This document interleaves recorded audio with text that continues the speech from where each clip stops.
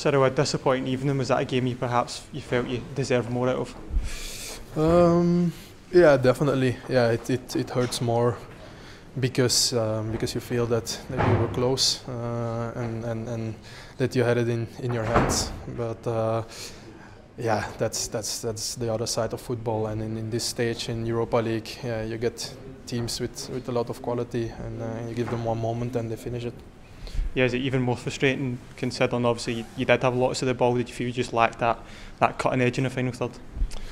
Yeah, that was it. I think we had a lot of opportunities to create a big chance, and it was always just not there. With like a few centimeters, we had a few, or I had a good chance, but it got then deflected at the end, and with the effect, it went just next to the goal instead of into the goal. So these are the small things, and at this level they make the difference. But I think we can be proud of what we did today, of what we showed for everybody in Europe to do this against a big team, a very good team like Benfica, has to give us confidence for the rest of the season. Yeah, and just a word on the fans, they were terrific throughout the 90 minutes, and you saw their appreciation for the players at the end, didn't you? No, I